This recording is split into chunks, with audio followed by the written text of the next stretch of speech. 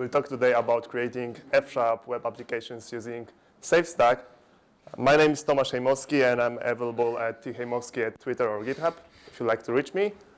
And I work for IHS Markit company, which happens to be the sponsor of this event. Slides are available at given URL, and I've also commented on the Huva app this URL, so you can reach them if you like. But there won't be so many slides because mostly today's session will be live coding demo, so keep fingers crossed. And I'd like to make the questions at the end because we've got a lot of to cover. Okay, and a disclaimer first. I'm not a web developer, so there might be some things that I don't fully understand from today's talk, especially regarding tools that are working on the front-end side. But anyway, I decided to do this talk because when I first encountered SafeStack, it was really appealing to me how fast and easy you can create web applications using F# and SafeStack. So that's why I'm here. And my goal today is to show you the development process. So I think it's very nice, and to encourage you to try SafeStack and F# afterwards. And we won't manage to cover all the possible details of SafeStack because of the limited amount of time.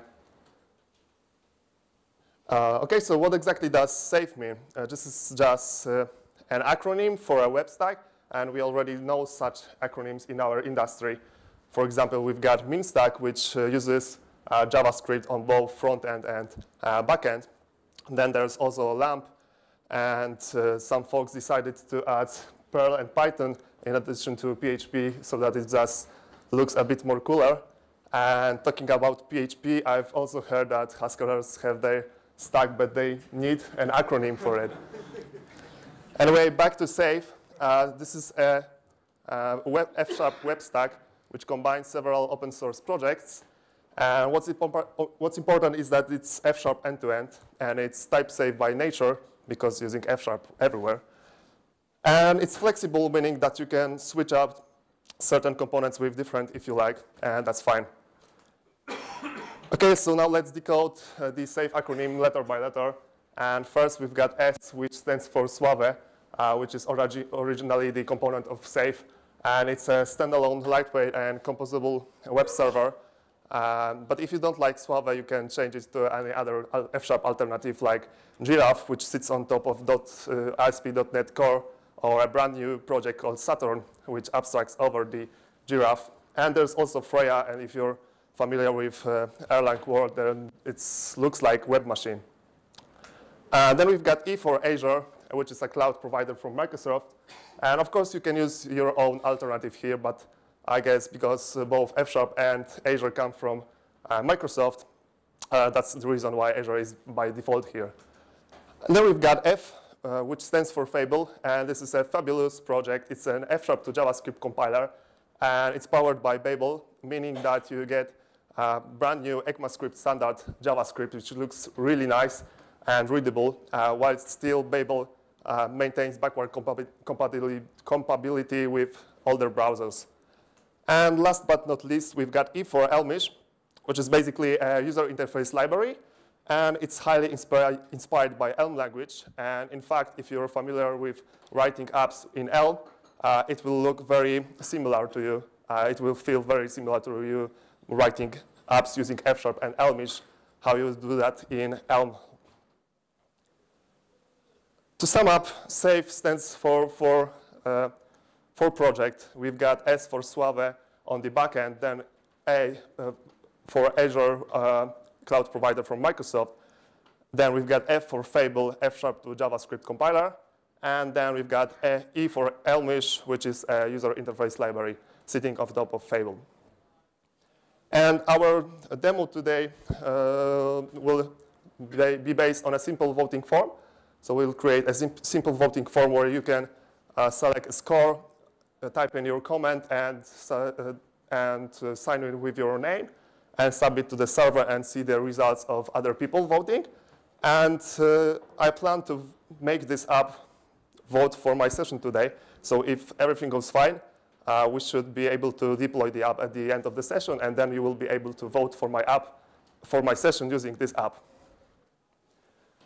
So let's see how to create safe projects from scratch. And as a project visit, you will need to have installed .NET SDK version 2, which is a cross-platform tool. In addition to that, for the front-end stuff, you need Node.js and a package manager, be it Yarn or NPM. And for the moment being, you also need .NET Framework on Windows or Mono on Mac or Linux for the build process, but open source community is already working on tools that will remove that dependency feature. And in practice, we need to install the safe template. So that's one way of doing things with safe. And we do that by the .NET new command. Then we can trigger .NET new safe having the template installed. And then we trigger the build process using build script and wait up until the build finishes and the app opens in browser so that we can start developing. So let's see that in practice.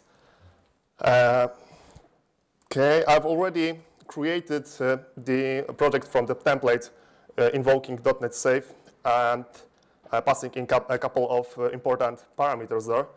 We'll just talk about them a bit more later.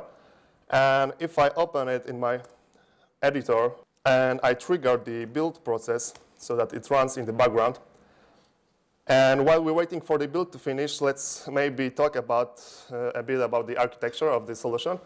So we've got like 3 main components here. We've got shared code, which shows the code between the server and client side. Then we've got server-side code, which uses Suave, as well as client-side code, which makes use of Fable and Elmish, as well as React. Okay, can you see in the back the code, or should I? Not really, okay. How about now? Better, cool. Okay, so let me just briefly go through the architecture over there. So in the shared module, we've got a tape alias for integer called counter, and then we've got some logic for routing URLs between server and client for our API. And then we use Fable remoting library for communication between server and client. And for that purpose, we created a counter protocol, which has a single method called getInitCounter. It takes no parameters, so this is denoted by unit type. And then we return async of a counter. So async is like an IO or future in F#. So this is the communication channel between server and client. Keep in mind, this is not really RESTful, because do we have some question? Okay. Now? Okay. Cool. So keep in mind, this is not really RESTful. If you'd like to expose your APIs to third parties, then you'd probably have to stick with something else. But for our use case today, this will be just fine.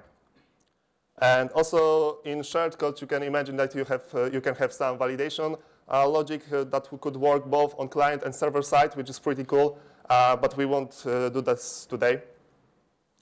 Okay, so going to the server side, there's some code for configuring the Suave, and we've got a function getInitCounter, which basically hardcores number 42, and then we glue that up in our init function, which is a web part, and web part stands for a basic building block, is Suave, and we implement the counter protocol passing the implementation of the function, and use a Fable remoting adapter to make it work. And then we compose the init web part together with other web parts, which are basically rules that you would see in a standard web application. And finally, trigger start web server, passing the configuration as well as the web part that we have there. And for the client side, that's what's compiled to the JavaScript, and it works in my browser over there. So we use for this the Fable compiler to JavaScript. And on top of that, we've got Elmish together with React elements. And I try to briefly explain the Elm architecture because it's pretty simple.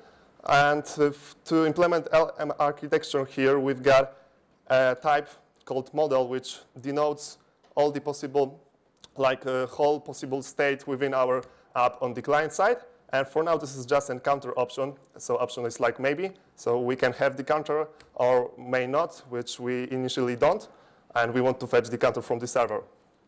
And message type corresponds to every possible action within our app on the front end. So we can increment the counter, we can decrement the counter, or we've got also the init message, which corresponds to communication with the server. If the server responds with OK, then we've got the success result with the counter. So the result type over here denotes that something can succeed or go wrong, in which case we get the type denoted by exception here. So this is the message. Then we've got a server module, which basically creates a proxy from the client to the counter protocol on the server side. Then we've got init function, which stands for creating the initial model and initial comment to invoke. And initially, we want the counter to be none.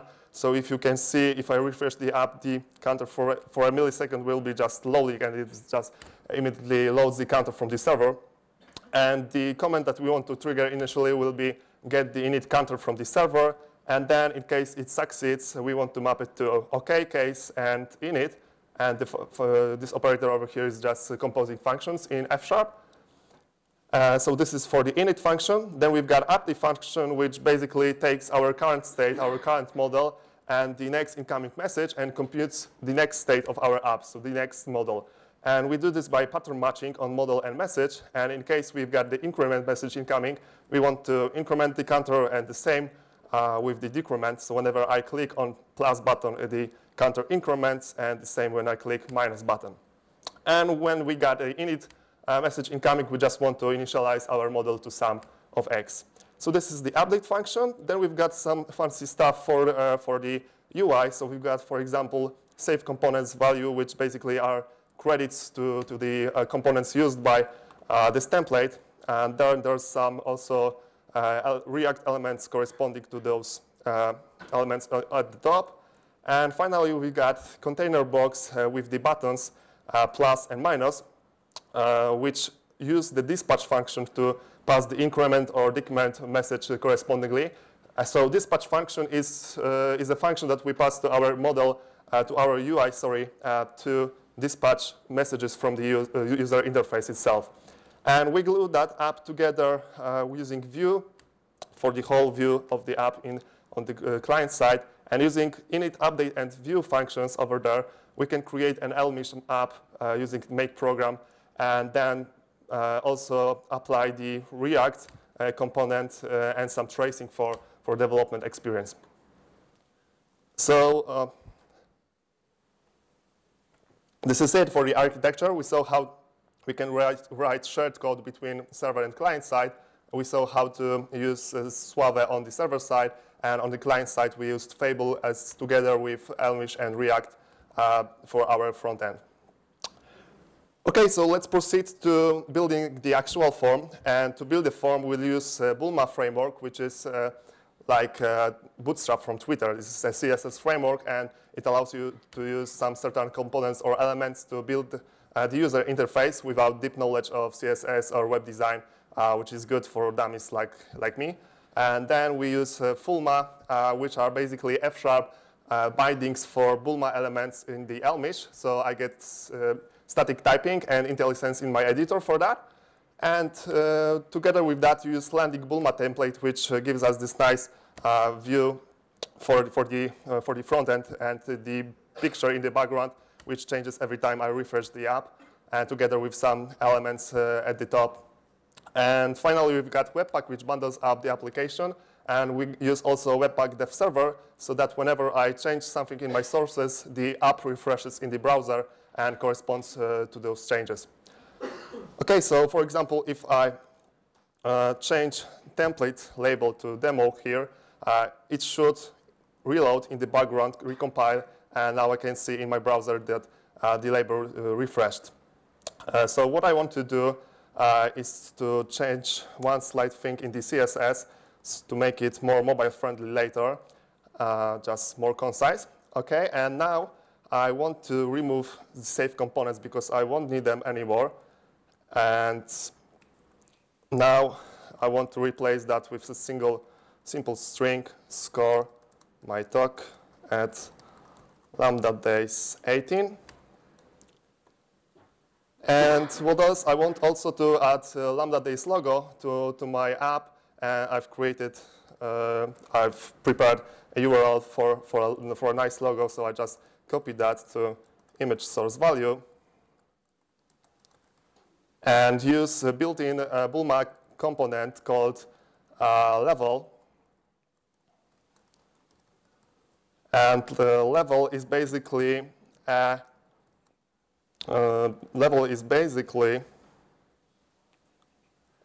component that allows you to center an item within horizontally. So we'll use that for the image. And this is also image from the Bulma framework. And finally, I can use image from the HTML together with source attributes set to our image source. And this should give us the Lambda Days logo over there. It's quite big, so let's probably make it a bit smaller by using a built-in class 64 by 64, which corresponds to the pixels, and make it a bit smaller, which is better right now. Okay, next thing I want to do is to remove the contents of the container box over here. Just make it empty for now. And now, before creating my form, I want to open new namespace for the form elements and just a helper function called field with an input argument, which allows me to reuse those components for all of my fields and make it look nicer. And having that in place, I can proceed to create my first input, which will be comment, and we'll use the model as well as the dispatch function. And this will be a simple text area with a placeholder,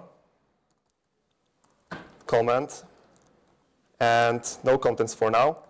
And we can now invoke our field function together with the comment passing in model and dispatch. And if I click save, it should refresh and open up the comment within the box. Let's do the same for name field. And for name, we'll use input of type text, and there are other input types if you like. And same story here, we'll use a placeholder called with name and add this to our form. So we've got comment, we've got name, and what else? I need a submit button because every form needs a submit button. So let's add that as well. And for submit button, we'll just use a simple button with a string inside submit. And let's add this to the form.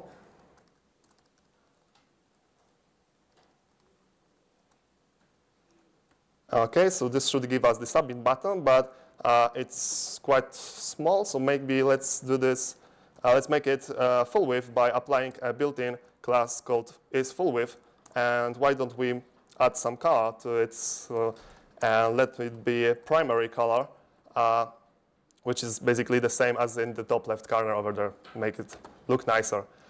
Given that, I also want to create an input for our scores. And to do that, I create a new type called score. And score will be a discriminated union, and it can be either good or so-so or poor. So this is a discriminated union or a sum type, if you like. And now I can proceed with creating scores function for the input. And for that, we'll use also the level component from Bulma, this time applying a custom class called isMobile to make it more mobile-friendly. And then within the level, for each of the scores, I want to create a nested helper function. And this will output the item. And it will contain a single button. And for the button, we want to use an icon from the Font Awesome icon library. And for those of you who don't know what Font Awesome is, this is a huge collection of ready-to-use icons within your app. So I can type in, this is also within the Bulma bindings, Fulma bindings. So I have access to like all smileys or all icons within F#. All right, so this is this is it, and I want to trigger that using item good and give it to my form at the beginning.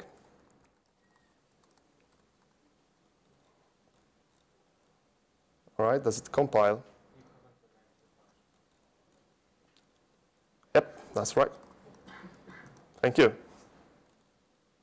Okay, so this gives us a single button here, and it's a bit small, so why don't we make the icon a bit bigger by using custom built-in FA2 times class, and this gives us a nice bigger icon, and we can now reuse it for all of our scores.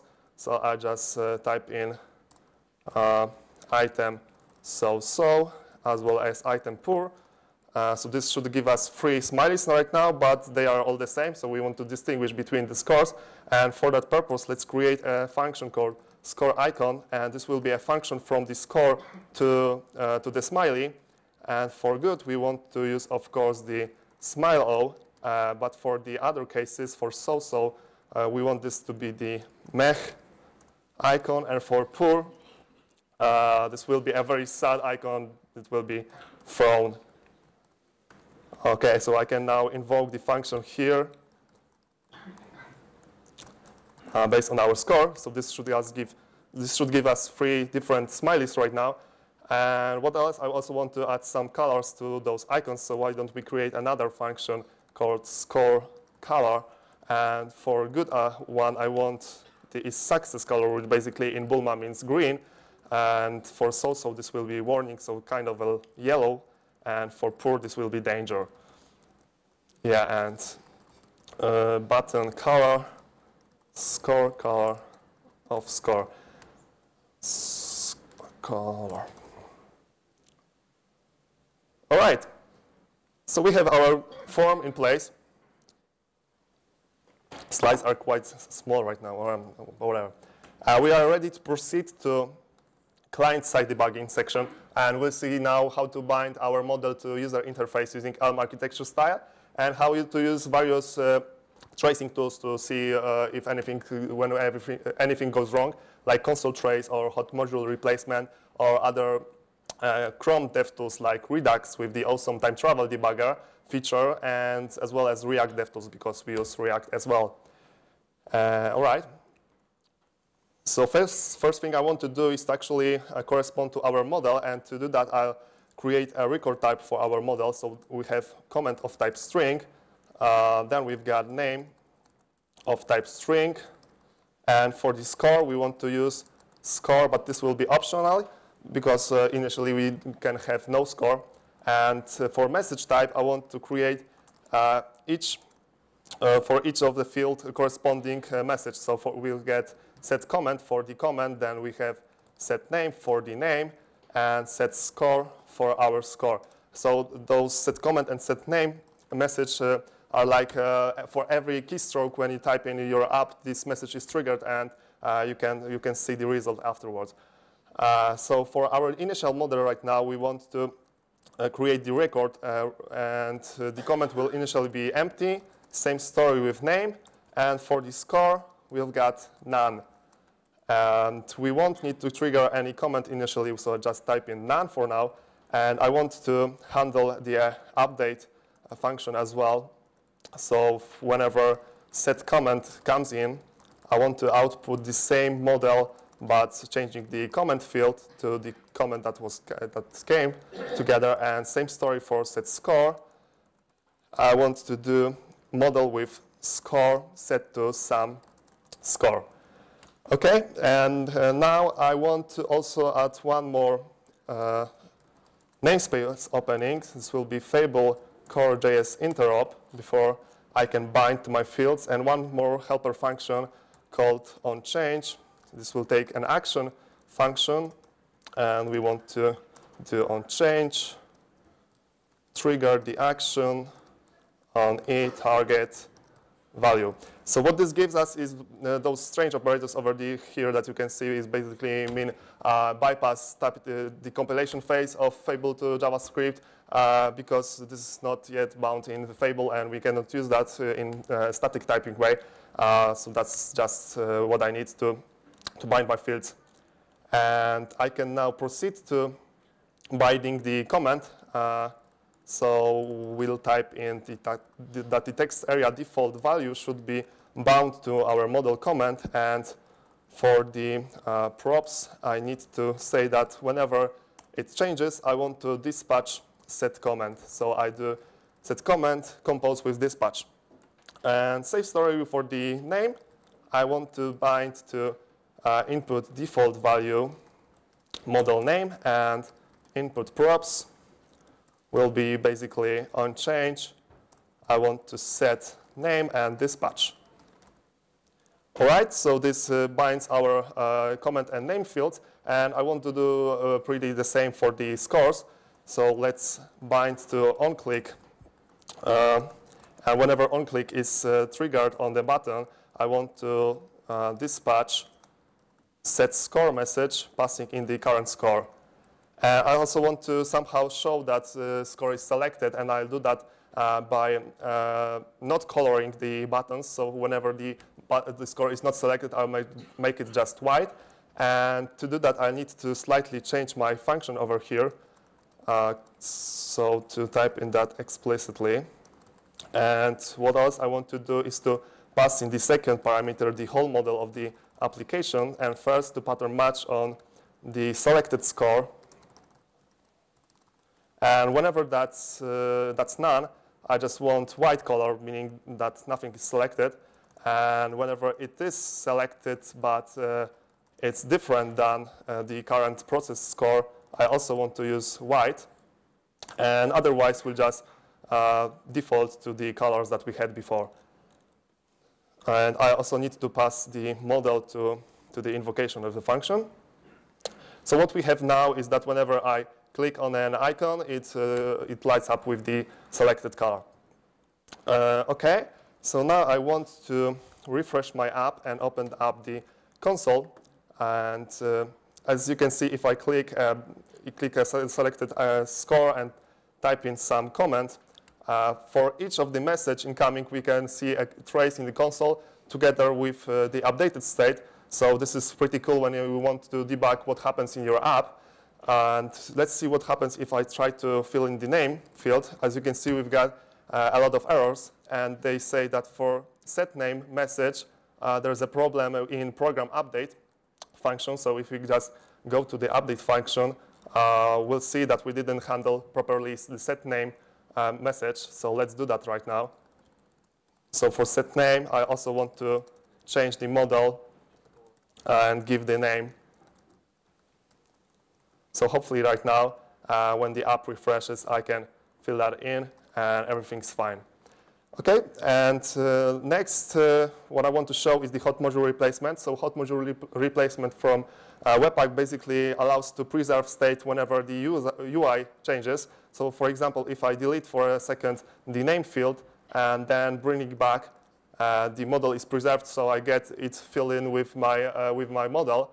So that's pretty cool. And what else I want to show is the Redux Chrome DevTool.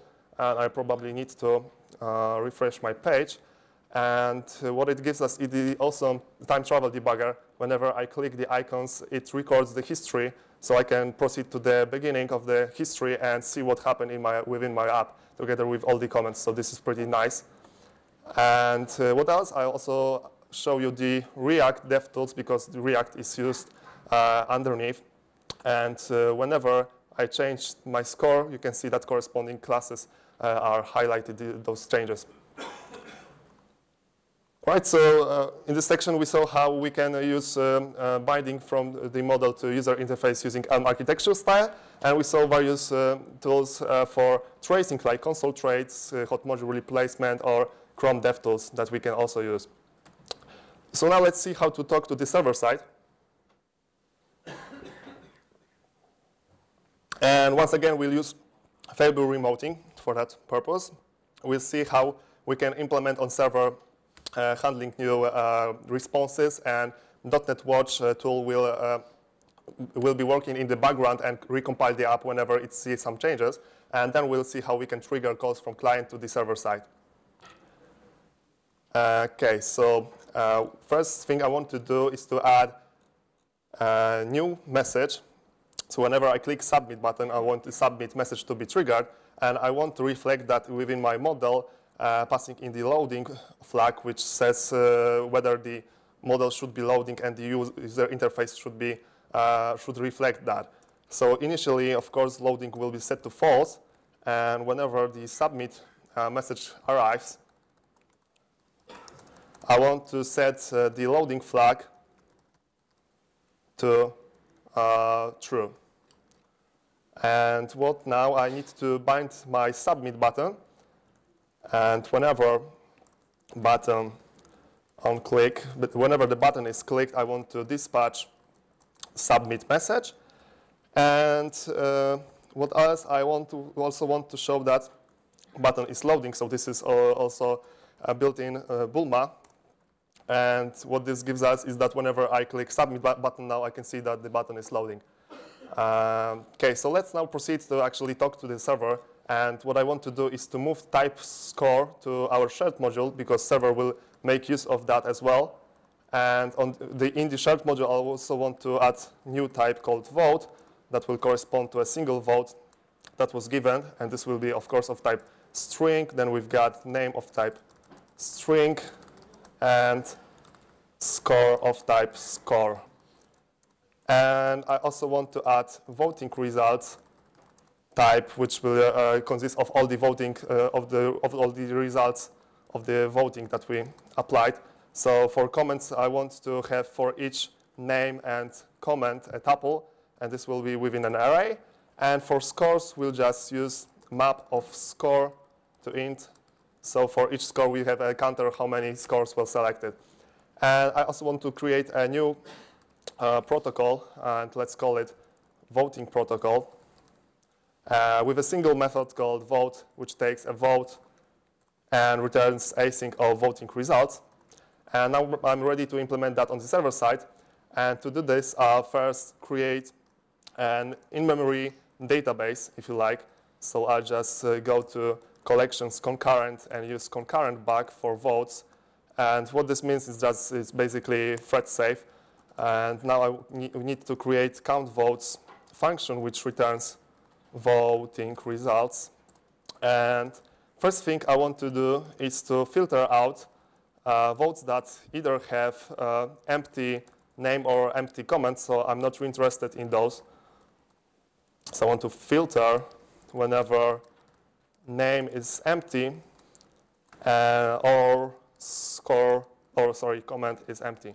And now I can create comments from that. So else goes to array map, and we select the tuple of name and comment. So these are our comments. And for scores, we want to do pretty the same. So we'll just count by our scores, and then invoke map of array. And we're ready to create our record. Comments equal comments and scores equal scores. And now we can actually create the vote function, which takes a single vote and returns an async of voting results. And this will be an async computation expressions where we want to return the result of count votes. But first, we want to also add to the concurrent dictionary current vote. And why don't we also add a fake sleep to just mimic background process for a second. And now, given this implementation, I can switch from counter protocol to voting protocol. So let's rename that and use vote function for that. And this implements voting protocol on the server side.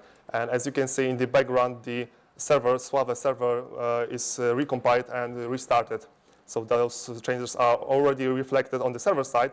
And let's do this on the client side right now. So for the API, I want to use voting protocol instead of counter protocol.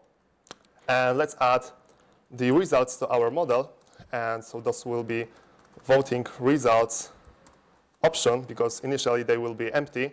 And also got results message of type result of voting result and exception. So whenever it succeeds, we get voting results back. And Otherwise, we get an exception. And I need to initialize the results to none for the initial model. And in the update, I need to handle got results. And whenever they are OK, so it means they succeeded, I want to set the loading flag to false, as well as bind to the results field. And that's it. And whenever we've got some kind of an error, for now, we'll just ignore the error message and set the loading flag to false. So to make things easier. And I also need to react to the message regarding our comments. So whenever message is submit, I want to trigger a comment match message with submit. I want to trigger comment of async, giving in our server API vote method, and I need to create a helper function in a minute, make vote from our model, and then we want to bind that to OK and got results, and same story with error. And whenever the message is any different than submit, I just default to comment none because we won't need it. And let's create the make vote function, which takes our model of type model and returns vote. And this will be for the mainly copying in the fields from our model to the vote. And for the score, however, it won't be so easy because the types differ. So in the model, we have got an option, and we don't want an optional in our vote. So we just need to default, and let's default to good, which is better for me. All right. Given that, let's see what happens if I fill in the form. Great talk. Now I click submit. It goes loading, sends request to the server. The response comes back. The loading flag is set to false, and I've got the results in my model. However, we cannot see them because I haven't done anything with the UI yet. So let's change that, and let's create a new function called form box, which will correspond to our form for now, and a new box for the results. So this will be results box, and it will get the voting results as an argument. And for now, let's just create an empty box. And then within the container box, we can pattern match on our results from the model. And whenever they are some, or just some results, I want to output the results box passing in the results, and otherwise we just default to the form box passing in model and dispatch. Okay, so what this gives us is that whenever the app refreshed, whenever I type in again great talk, after the response is back, we get an empty box, which was what I expected. So let's now create some user interface for the results, and I just copy in the UI from our scores field. And I won't need a button, so let's just make it a single div. And I can remove this one and invoke those within the box. Oops. Okay, so this should hopefully give us the 3 smileys over here. And for each smiley, I want to count the votes. And default arc. I want to try find within the map current score process, results, scores, and default to 0, because if I can't find them, I want to default to 0. And let's put it within an H2, so heading, with a single string count. And this should give us results for current votes. So we have 2 smileys right now. And let's also output the comments. And to do that, we'll just use another built-in Bulma component called content. And we want the size to be of small. And within that, we'll just use an unordered list. And for each name and comment in our results comments, we want to output a list item. And within that list item, I want first to show the comments. So to do that, I just outputs a single string and then format the comment. And afterwards, I also want to give the name. So as you can see, there are the comments over here. And then we just use a single string for the comment, for the name. And that's pretty it. So we should now get the name of the commenter as well. OK, so this is how we talk to the server side using Fable remoting. We saw how the server recompiled the app on the server side and how to trigger calls from client to server. Let's now proceed to actually deploying the app. And we want to bundle it up and create a Docker image and then push it to Azure using web app for containers. And if I go to my build script, you can see that there are already a couple of targets there. And I want to set the Docker user as well as default image name to save demo Lambda Days. And copy one of our targets to deploy to Docker Hub. And for the deploy, this will be just a single step. This will be invoking Docker with the push subcommand. And given the full name of the Docker image, I can trigger deploy to Docker Hub. And I want to change that in my build. And now I can invoke it so that it builds deploy. It runs in the background. And while that's happening, let's see what we've got here in the chain. So there are some boring targets like clean the folders and install dependencies. Then we want to build, which is different from the run, as you can see here. I want to go into the details because of the time right now. But for run, we want to enter the development mode. But for build, we actually build for the production right now. And then we bundle up, just copying files from to the deploy directory. And then we create a Docker image from that and deploy to Docker Hub using Docker push. And for the Docker files, this is really simple. We just based on Microsoft.NET runtime image, which is like 90 megs or so. Then we copy the contents of deploy directory to the root directory within the image. The working directory will be from the server.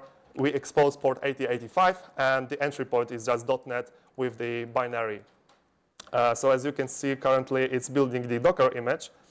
And I also will have to create actually the repository for that in the Docker Hub. So that it can push there. As you can see, it's currently not pushed. OK, let's wait a bit for the Docker image to build. And while that's happening, why don't we go to the last slide? So in this talk, we saw how to build a simple app using SafeStack and F#. But if you'd like to learn more, there are cool resources like Safe Bookstore, for example, is an example of a more complex app showing also how to use a test in F#. Then there's also Safe Nightwatch, which shows the same story for React Native on mobiles, and Safe Conf Planner, which combines SafeStack together with CQRS and even sourcing. And I hope you like the talk, and I encourage you to try SafeStack so that you share your success story soon. The slides are available at the given URL. Let's see what happens now. It should be pushed in a second to the to Docker Hub. Let's create quickly web app for containers here. Just enter the name. Use existing resource group and configure it using public Docker Hub repository. And it's already pushed. So I can now create the container in Azure. It should take a minute or two. I know we are after the time, but just bear with me for a minute. OK, deployment is in progress. You can see I have 44 euros remaining, so let's hope this will be just enough. And what I want to do is when the deployment succeeds right now, I want to grab the URL and share it with you using QR code generator. And I'll just download the image for that so that you can scan with your mobile phones and rate my talk. So this is it.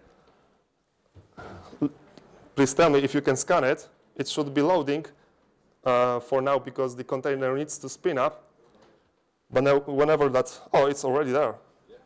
Okay, so I'm waiting for your votes. I just put great from my mobile phone.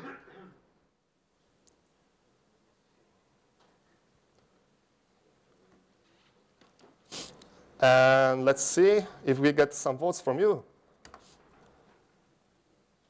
Okay, so let's make a good score. It was really awesome. And it's me from my laptop. Let's click submit. Oh, we've got a lot of comments right now. So that's pretty cool. Thank you a lot. And that will conclude my, my session today.